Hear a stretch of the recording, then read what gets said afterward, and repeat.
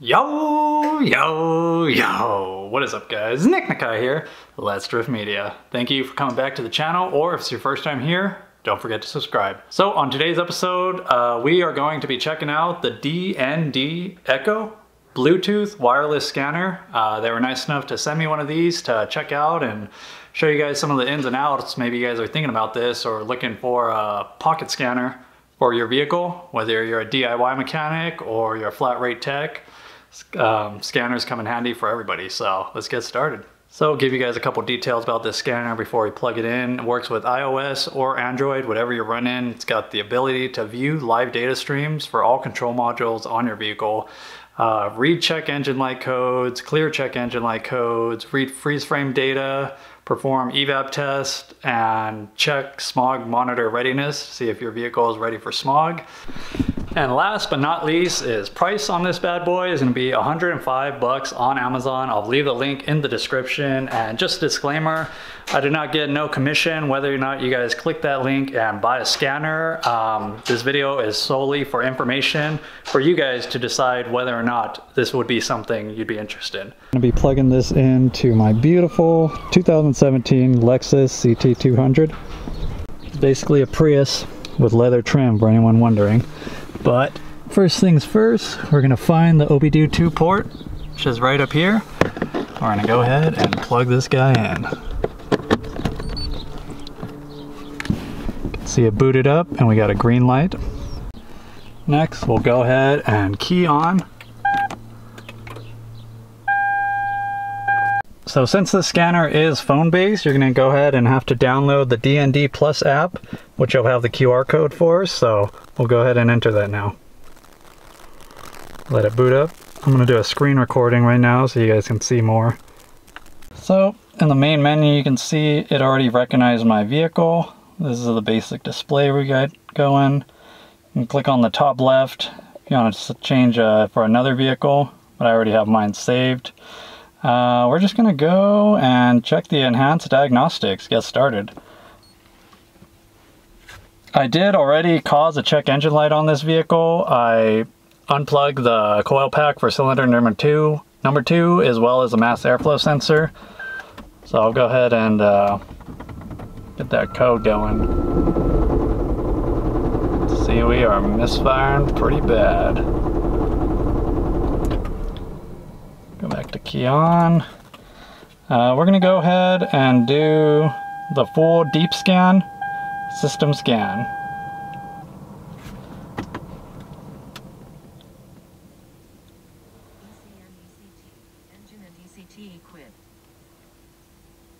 You can see it'll read out loud what it's scanning.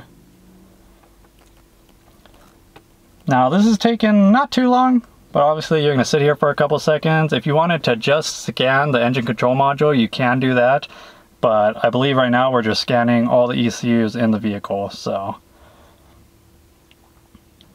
But still pretty fast. It's one thing I really like on scan tools is the speed when I just want to figure out the code. But let's go ahead and go into engine and ECT. Gives you a description of what's inside that ECM. We're going to read fault code. We got a P0102, mass airflow circuit low, P0113, intake air temp circuit high, 352, ignition coil B, primary circuit. More codes. It's weird how it looks like it just duplicates a lot of them. But yeah, we got about 4 codes. So let's go ahead and check reports. What is that? So if you go to reports, I guess it'll kind of give you possible repair suggestions for kind of point you in the right direction. So for that P0102, it's saying a dirty air filter, possible dirty mass airflow sensor, possible harness open or shorted, poor electrical connections, and it'll give you some kind of advice. Check possible causes listed above, visually inspect the wiring and connectors, check for damaged components. Same with the other fault codes. So that's kind of cool. Kind of points you in the right direction. I mean, of course, you can just grab these codes and do a quick Google search to kind of figure out what you're doing, or say you're working at home. If you're not with the luxury of having manufacturer repair manuals, this is kind of cool. That is pretty cool. So I'm gonna go ahead and plug everything back in, and then we're gonna clear the fault memory. All right. Start the vehicle. The check engine light is still on, but I need some AC up in here. Gonna go ahead and clear fault memory.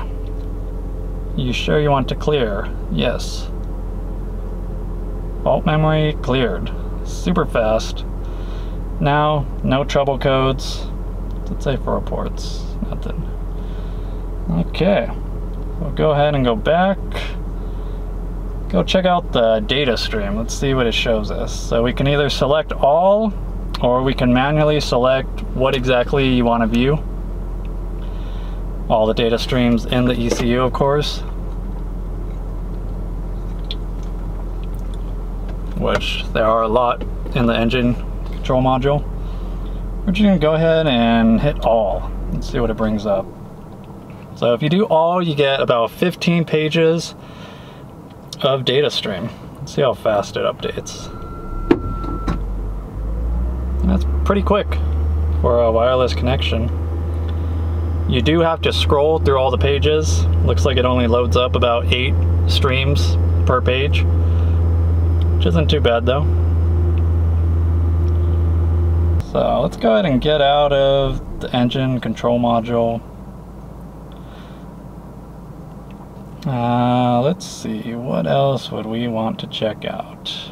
We're going to go ahead and then go into the tire pressure monitoring system. Read fault codes, no fault codes. Say you did have a faulty tire pressure sensor, you can figure out which one based off the code, and then you could come into the data stream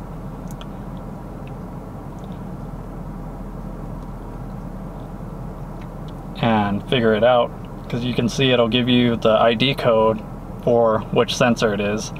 I mean, obviously you're not going to know left, right, or left front, left rear based off the ID code. You would have to deflate some pressure out of the rest of them and see which sensor is not reading when you change the tire pressure. That's how I would diagnose them back at the dealership. That pretty much sums up a lot of the live data. We're going to go ahead and check out this little middle column. This would be just other basic checks. This is, I believe, where you can check the monitor readiness. So we're going to hit OBD full mode. Again, if you want to view more data streams, freeze frame data right there. You have vehicle information. A lot of useless information. You can perform the evap test. Say you did some repairs on your evap system. If you had an evap leak and you wanted to verify those repairs. We're going to go ahead and go to smog test. I feel like this one's kind of useful for these small scanners to make sure all your monitors are passed and ready to go